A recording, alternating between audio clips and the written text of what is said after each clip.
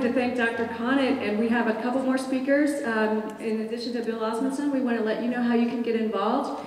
As you all know, we are up against the machine. We are against 40 years of propaganda. We are against a very well-funded campaign. They have full-time staff, and they're well paid to do what they do. We're all volunteers. Every contribution will go directly to this campaign in terms of getting signatures and getting out the vote. Please visit our website at cleanwaterportland.org. Get involved, hit the click and get involved button, donate what you can. We're looking for, we're trying to raise $30,000 to raise, to run an effective campaign, because we want to do yard signs, we want to do everything that's necessary so that we can defeat this.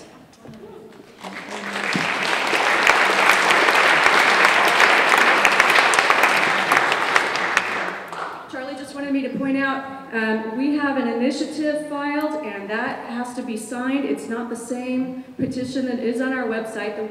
The petition on the website is just something that we're going to send to the City Hall, show them that people do not support this. But in order to get this on the ballot, we have to have signatures of registered voters, and you have to officially sign and fill out your address. And we need volunteers to help us get those signatures. Please, please help us, because we need help. We need contributions. We need volunteers. This is going to be a big effort. We have a lot of signatures, and we could use your support.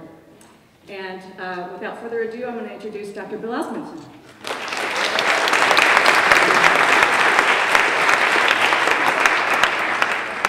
Having been a dentist with a master's in public health for 25 years, I promoted water fluoridation.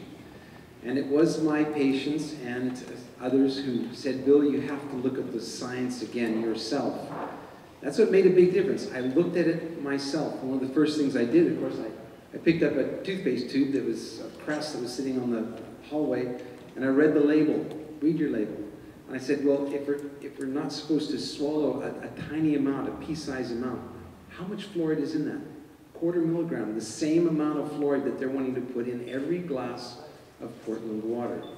So if you're supposed to contact the Poison Control Center, the FDA says you're supposed to contact the Poison Control Center over 1/4 milligram of fluoride, then the city should be making the same statement on the water bill.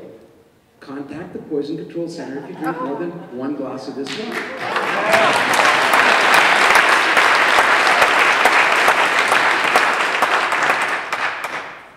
Paul brought up the concept of brains are more important than teeth.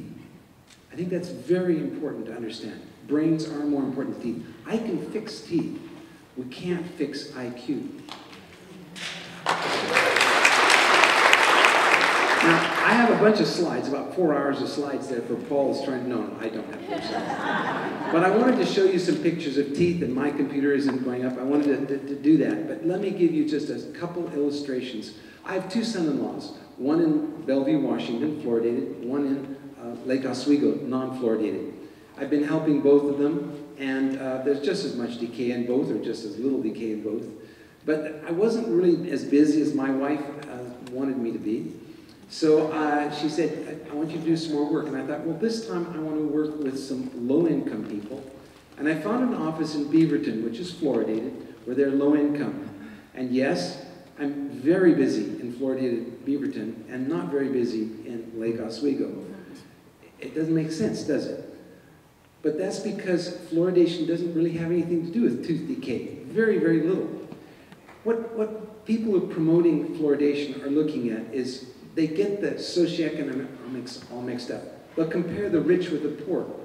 And if the rich have fluoridation, they're going to have less decay, not the poor. Every week, I diagnose dental fluorosis in Beaverton on people, new patients. Many of them live in Portland. Can you tell me why those people who have dental fluorosis, a sign of excess fluoride ingestion, need more fluoride? I mean, if you already have a toxic overdose, why are we giving you more? There's no sense. It makes no sense. If you don't have any teeth, how can it be effective for everyone? So when they start saying this is effective for everyone, Some already have dental fluorosis, it's not doing them any good. Some don't have teeth, it's not doing them any good. And yes, we do treat dental fluorosis. Some people call it a cosmetic damage.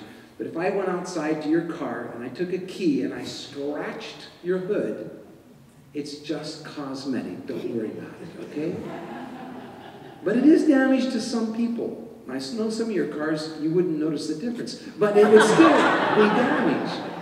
And so what we're looking at on tooth damage is saying, yes, but remember this, when they're looking at safety, they're looking at safety to the teeth, not safety to the whole body. Dentists don't diagnose anything other than the mouth. And so when a dentist says it's safe, well, okay, fine. For the teeth, it's relatively safe. Yes, I'd rather do cosmetic dentistry than on a 3-year-old with decay, which fluoride probably doesn't prevent the decay there anyway. So we're looking at remembering who's diagnosing what. Dentists diagnose the mouth. They aren't licensed to diagnose anything else. They're not going to diagnose brains. They're not going to diagnose thyroid. So when you're looking at the risks, you need to have a bigger picture than just what dentists are looking at. Anyway, there's much more to be said, but the important thing is that we stop fluoridation in Portland.